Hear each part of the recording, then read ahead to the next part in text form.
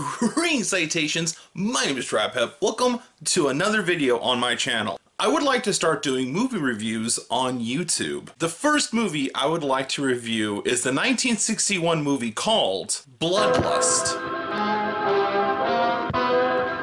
We are first introduced to two young couple who are on vacation. As you can see, they are having so much fun. Fishing, shooting, hand-to-hand combat. Of all the girls in the world, I had to get mixed up with the daughter of a judo expert. When they take notice that the captain is not at his absolute best. Don't worry. Just don't worry. Get you all home safe and sound. I can navigate this stuff with one hand. They enjoy their lovely time together. One of them spots an island off to the distance. What is it? Look at that. There's an island way over there that I don't remember seeing before. Well, this is the brightest day we've had in our vacation. Must have been hidden in the mists out there before. Oh, a mysterious hidden island. Let's go ashore. What for? Well, maybe we can find some hidden pirate treasure. She be looking for the One Piece. Well, what do you say, Johnny? Oh, why not? This boat's costing us enough. We might as well see everything we can. Hey, Tony, put in here. You see, the captain has made the decision to take a nice, quiet little nap. Once they decided the captain was going to be no use to them, they take it upon themselves to bring the ship closer to the island to anchor it down, and then take a boat to the rest of the way.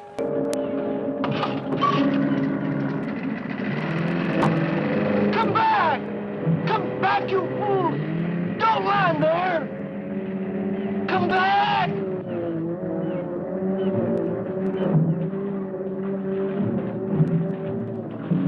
As they run off to go find the buried treasure, a mysterious person who was in no way 100% not in their line of sight takes the boat and heads back to the ship. They come across some clams and decide to go into the woods to find wood and fall into some holes. That's when we are introduced to three mysterious strangers who help them and takes them back to his house, where he explains that he has been living on this island shortly after the war. They ask what he does for fun, or as they call it. Yeah, how do you get any kicks in a place like this? Kicks? Oh, I've found diversions. I've developed a kind of passion for hunting.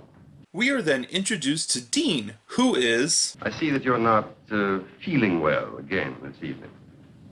That's right. and heads back to bed. The two couples try to leave, but their host insists that they must stay due to the island not being safe at night. Boat's anchored off the island. I'm afraid that's quite out of the question. You'd never make it through this animal-infested jungle tonight. The host leaves them for a short while, and in his absence, they fear the captain, Tony, might take off without them, once he wakes up and sees that they are gone. However, to their surprise... We're liable to be stuck here for days. Don't worry about that. Tony won't be going anywhere without us. What do you mean? I mean, I made sure of that before we left the boat by taking the rotor. He won't be able to start the engines without it. Oh, Pete, you're wonderful. Well, that takes care of the boat. The host returns with his wife and introduces them. May I present my wife? Kendra, Betty, Jeannie, Johnny, and Pete. I was sure that you would want to make them welcome to our island. Naturally. They try to make one last attempt to let the host know that they don't think staying would be a good idea. He will take you to it. Well, I don't think we... Good night. But fail. Shortly after, we see that the wife of the host is having an affair with Dean, who has been faking being drunk. They reveal that they want to escape and that the arrival of the new guests just might be the key they need when suddenly they are found out. The host reveals... I hope you also realize that the presence of those 4 young people here changes nothing as far as we're concerned. I've taken care of everything.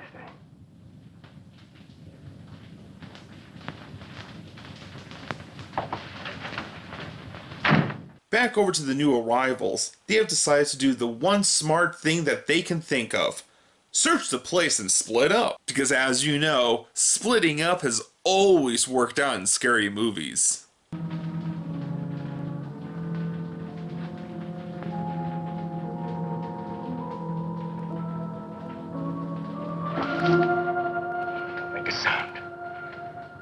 to release you, but only if you swear not to cry out.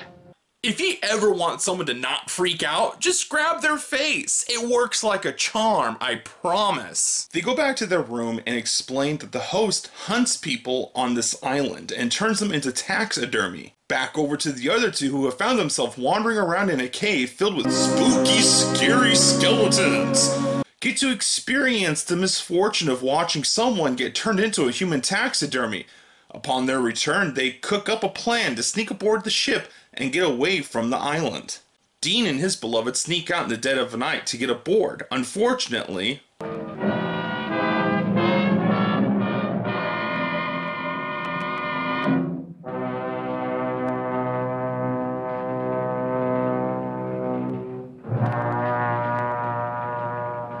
they truly cannot get away from that guy. Upon discovering the hidden door, they decide to go investigate it. But once inside, they find themselves not alone. This is a pleasant surprise. I wasn't expecting you, but I'm glad to see you.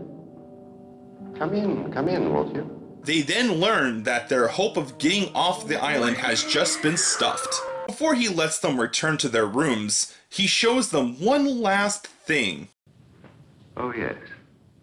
There's one thing more I'd like to have you see before you go.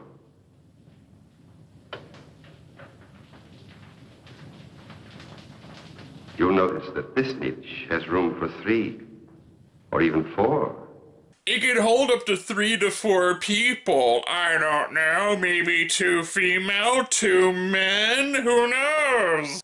He later gathers everyone to explain the rules of the so-called hunt, when they bring in the captain and it's revealed that he has been bringing people to the island for him to hunt. However, the new arrivals were not a part of the plan. He should be here at this time because he's going to take part in the game, too. No, please, don't send me out there with them. Tony, you've outlived your usefulness to me. I paid you well to provide me with subjects in the past. I warned you not to use your boat for other purposes. But since you've been so foolish as to allow these young people to find their way here without my knowledge, I think it only right that you should share their fate. He reveals that he wants to only hunt the men. He will only be armed with 3 arrows, 1 for each of them, and arms them with 1 gun. He tells them that there is a tree in the center of the island that has ammunition for them to use. However, once they get there, they find that the giving tree has only 1 bullet, and also the gun has no firing pin. The captain tries to beg for his life and is met with, "Oh, okay, I changed my mind. You can go back to the house." "Oh, wait a second, I changed my mind again." I'm sure I heard a scream. I can't tell. I think it might just have been a jungle bird. Yeah, you know, those jungle birds and their human screams. The 2 women escape the house to join the other 2 by tricking the guards that they are doing arts and crafts and then climbing out the window. Back to our brave and very lost heroes, they accidentally find another human person who has lost their mind. At the moment, one of them decides it would be fun to swim in quicksand. Sinking. It's quicksand. However, they're not the only ones who thought it'd be fun to take a dip.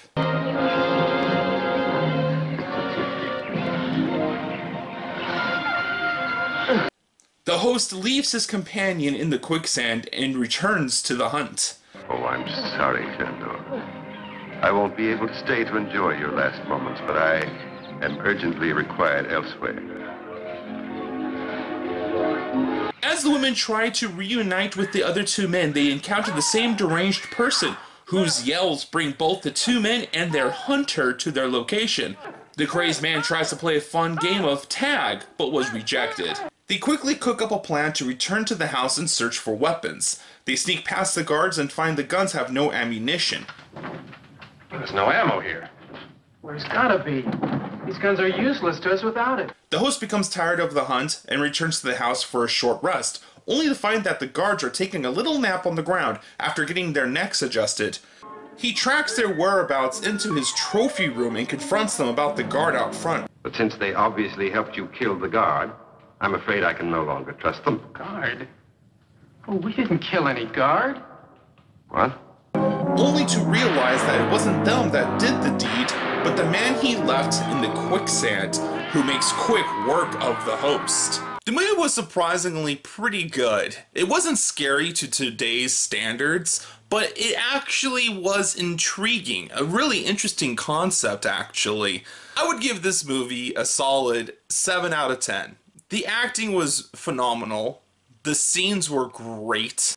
There were a couple of times where the movie started to get a little corny, but other than that, it was pretty good.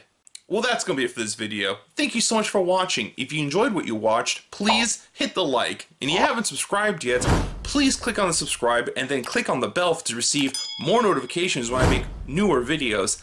And I'll see all of you next time.